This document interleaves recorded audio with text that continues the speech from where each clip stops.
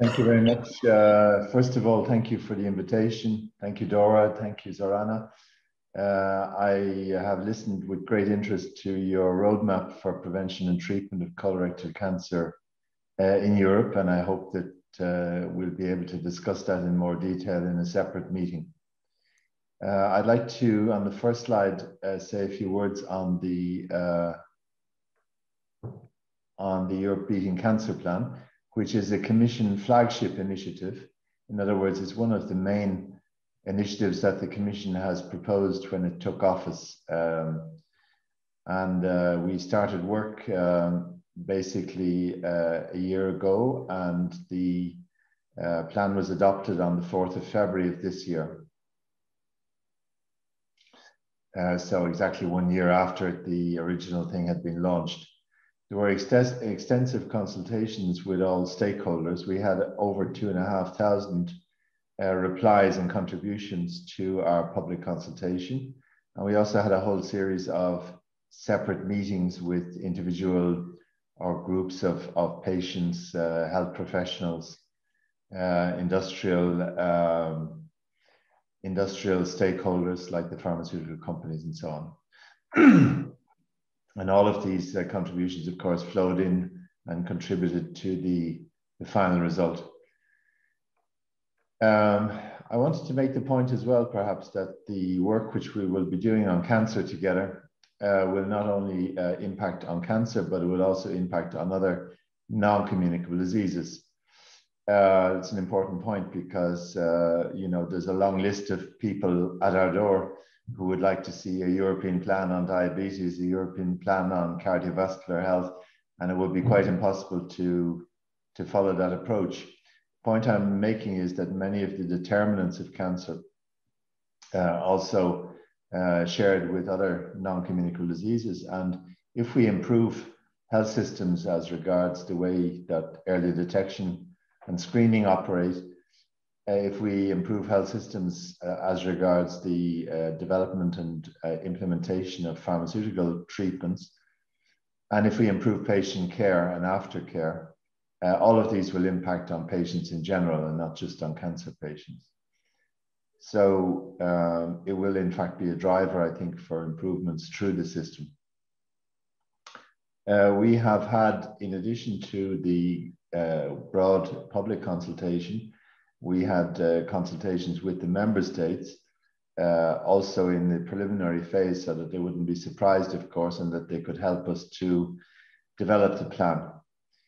And we see all this as well as being part of a broader target of reaching the Sustainable Development Goals. These are international UN targets. And also it will contribute, of course, to the World Health Organization targets on non-communicable diseases. So the whole thing is really wrapped up, and the targets which we have established are in line with the international targets. On the next slide, in terms of the content, the plan has 4 pillars, the first being prevention. And I was happy to hear some references earlier on in the meeting to better nutrition and also, of course, physical activity, weight control, things like that. These are issues which are covered in the prevention part of the plan, together with, for example, initiatives on the cancer code. Cancer code is a sort of a public communication code, which I think could benefit from being more widely known. But it's very scientifically based, and it's really an evidence-based tool for communication. The second area of work is of interest to you, and you've talked about it already. We heard the presentation by Iris from her experience in Erasmus University and how to improve early detection. We have a cancer screening recommendation which was adopted by the Council of Ministers some years ago, and it really needs to be brought up to date. For 2 reasons. It needs to be brought up to date in respect of the cancer screening techniques, which have evolved since the recommendation was adopted. Secondly, it needs to be rolled out in a more systematic way, because we still have huge differences between availability and take-up of screening in the different member states. And thirdly, we have to look and see if there are other cancer sites besides colorectal cancer, cervical cancer, or breast cancer, which could benefit from an agreed EU approach to screening. And finally, of course, there's all the issues around quality control of screening. So these are the elements we'll be looking at, and we hope that we can count on your experience and support as well when the time comes to review these screening recommendations. The third part of the plan is in relation to diagnosis and treatment. And here, I guess a lot of the work will be focusing on development and rollout and making access to treatment for cancer a reality, because there is this huge gap between the products and treatments which are available and their actual access in the member states. This is a huge difference between countries and within countries. And the last part of the plan refers to quality of life for patients and survivors. Now, there are also some general themes, I would say, which are the linkage with research and innovation. You probably know that the research program of the European Union has created what they call a cancer mission, which is chaired by Professor Walter Riccardi, and which has come up with a series of recommendations for cancer research. And the idea is that we would link the outcomes of this research mission with the activities of the cancer plan, so that we're not operating separately, but together. And there will be substantial financial resources available for the cancer mission. 10% of the total of health research has been reserved for the cancer mission. Also, we have the resources of the EU for Health programme, which will have a budget over 7 years of 5.6 billion euros. And we're also trying to pick things from the cancer plan, which could be financed either by the cancer mission financing or from the EU for Health programme. So at the same time as defining the actions to be undertaken, we're also trying to identify the financial instruments which could actually make that happen. Now, as regards the lessons learned from COVID, I'd just like to mention that, of course, COVID has had a huge impact, both in terms of availability and access to screening, but also availability and access to treatment, and even to the normal follow-up to treatment, which patients have become accustomed to. And therefore, the whole idea of resilience and strengthening of our health systems is also something that the Commission is pursuing in parallel to all of this. It's not only a question for cancer, but I think COVID has really opened our eyes to the problems of the health systems in keeping a minimum service available in these crisis situations. Mention as well, perhaps, before I go on, the Digital Europe initiative, which I think is an important one in modernizing and facilitating the exchange of data digitally, and there will also be a specific initiative and funds available there. Important, I think, when you look at things like medical imaging and collection of patient data, and how this can be made more operational with the use of new digital tools, especially for analysis and research purposes.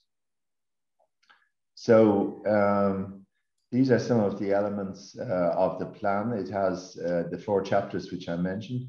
There will be 10 flagship initiatives, in other words, big projects within the plan, and 32 different actions. And we're at the process at the moment where we're actually discussing how this can be kicked off internally and with the member states. Next slide. So in terms of the research and innovation side, we will be establishing this year a knowledge centre on cancer, which will be taking over, if you like, the work of the European Cancer Registries, which were originally developed by EARC, the International Agency for Cancer Research. They have been operated for some years at the European Union level by the Commission's Joint Research Centre. And the idea is to broaden this work further and to make sure that it's a knowledge centre which can facilitate scientific and technical cancer-related initiatives, an easier translation as well of research results into concrete benefits for patients through better transfer and quicker transfer of knowledge.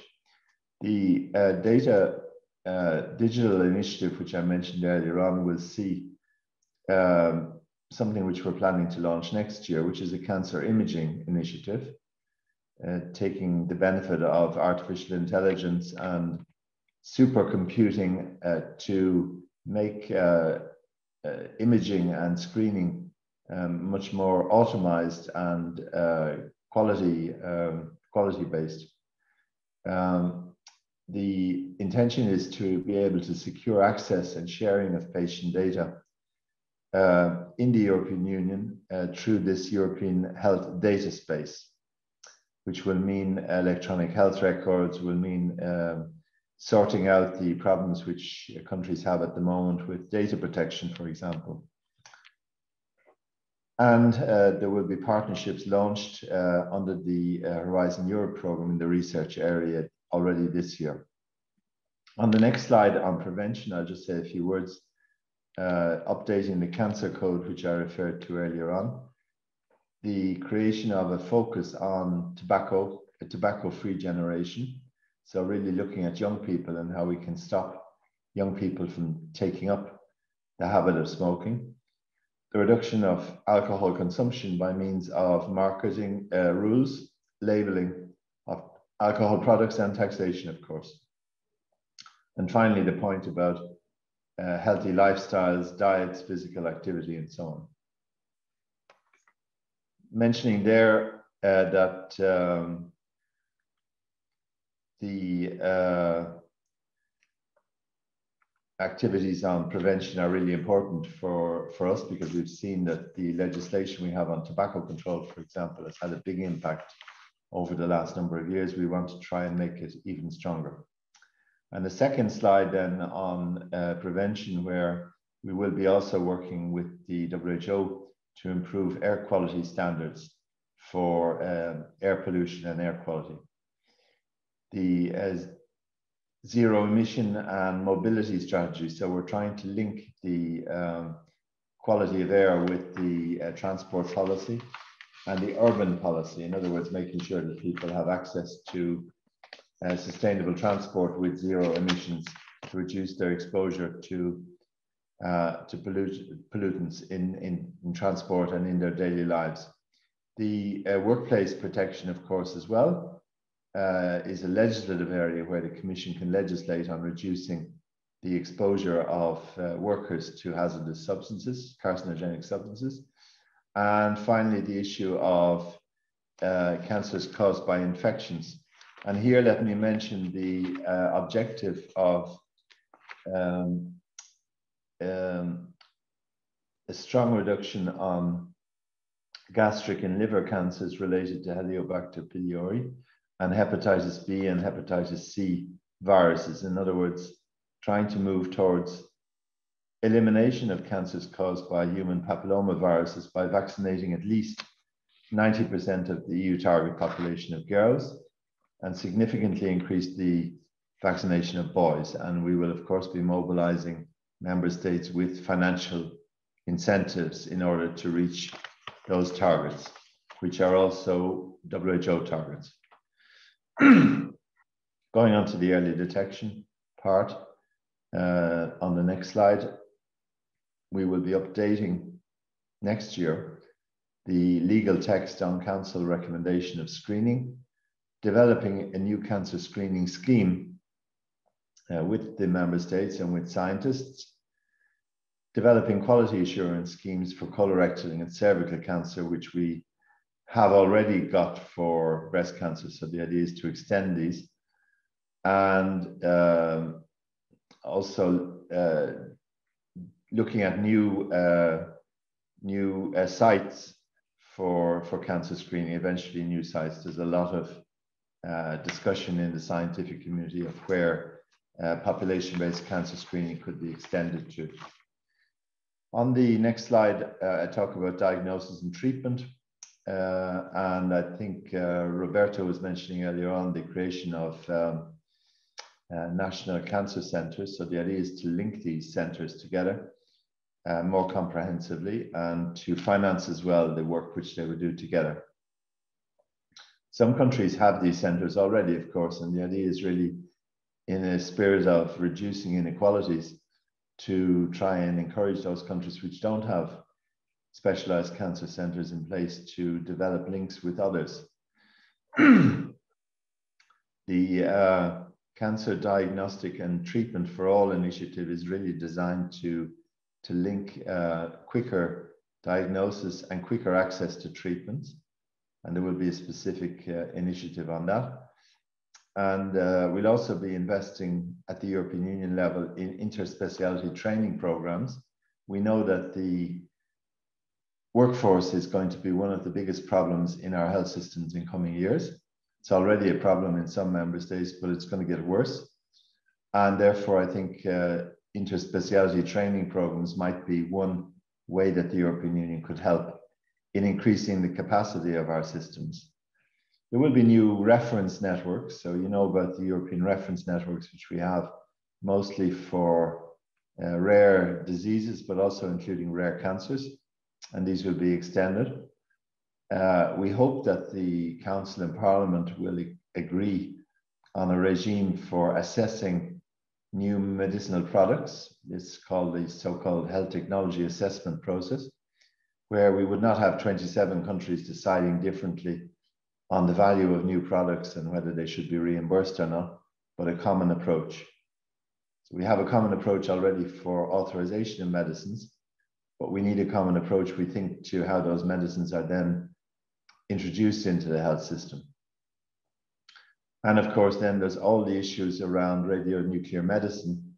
You know, we have a lot of problems in Europe about the availability and stability of the supply chain for our medicines, and in particular for radioisotopes. And this is only one side of the problem. The other side of the problem is the availability of radionuclear medicine of sufficient quality across the European Union. And that's why we will be working with our colleagues who are responsible for Euratom to develop specific initiatives on the supply chain for radioisotopes and radiopharmaceuticals, and for training of radiologists and staff working in that field, and also perhaps with the medical imaging industry. Next slide is continuing on diagnostic initiatives and treatment, where there will be a partnership on personalized medicine, which clearly has a huge role to make in cancer treatment.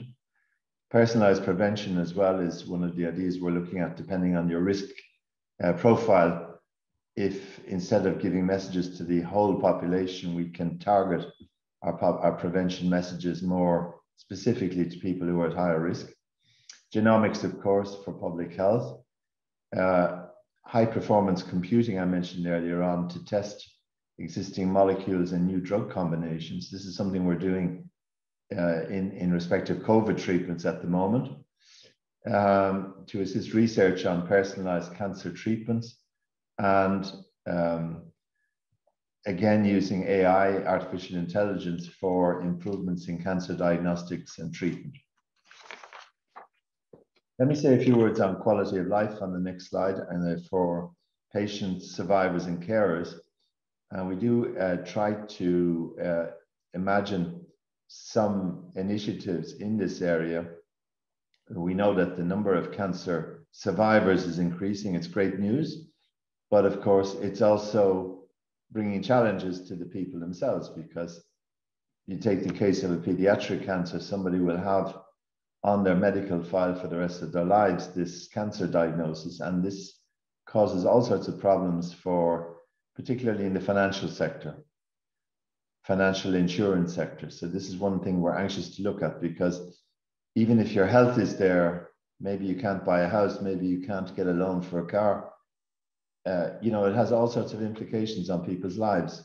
So we really want to see what we can do in terms of better access for cancer survivors to financial services, and better protection for people who help and care for family members or loved ones who have cancer. In other words, the carers community. And we will be trying to identify, particularly with the patient groups, where the needs are and what the European input could be there. On the next slide, probably the most important slide of all. It's about reducing inequalities, because if it's one thing that any of you could probably tell me, it's the huge inequalities across Europe. And this is not normal. We have an internal market, we have a common currency, we have all sorts of things which we do together, and we assume, you know, the quality of the air, the quality of the water, the quality of our products, the quality of our pharmaceuticals, all of this is supposed to be standardized. And yet when it comes to the most important thing in people's lives, their health, then you find, even within the same city, you find years of difference of life expectancy. Now, this is completely and totally unacceptable. And I think if I had to pick out one slide to show to you, this would be the one I would show you. And really what we want to do here is to try and create a vision of where these inequalities are, and use that to drive our actions and drive our investments. And I would really ask DICE and other patient groups to come in with us on this, because you would be the ones who can give us the reality check on the ground. You can tell us what's happening on the ground in your member state, which are the patient groups who are left out, where are the gaps. We'll get a completely different picture, by the way, from our member states, because they will be looking at a different set of indicators, you know. So I think it's really important that the patient groups, the health professionals as well, give us the reality check on all of this. And then that will be one way that we can steer the car, and also decide where we need to act and where the investments need to be made. If everybody's doing fine, then we leave that particular area alone, but I doubt we'll have many of those particular areas. I think we'll find there will be huge differences across the European Union. And that's one of our key ambitions with this plan, is to try and reduce these differences between the member states. And I think the last point I'd like to make, maybe, I mean, there's a couple of other slides, but I'm running over time, and I don't want to take time from other colleagues, and also for the discussion. But I'd mention childhood cancers.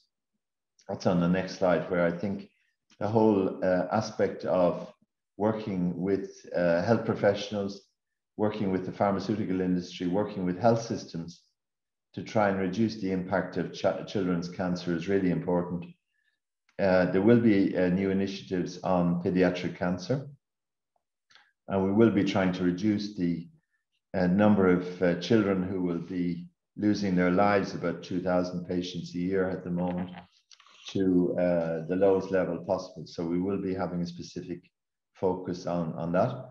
And finally, on the next slide, the European Commission initiative on colorectal cancer is an initiative aimed to improve quality, to reduce inequalities in access by, for example, producing guidelines on prevention, screening, and diagnosis, and a quality assurance scheme, which I talked about earlier on. And this will be launched already in March of this year. There will be a single scientific panel that will be guiding this work. And we hope that the approach that we're taking has been consulted with the patient and health professionals community. And we hope that this will be something that you can buy into and support. I've come to the end of my slides. I've probably gone over my time, but thank you again for giving me the opportunity to present this major Commission initiative, which I hope will be of some use to your work in digestive cancers in the coming years. Thank you.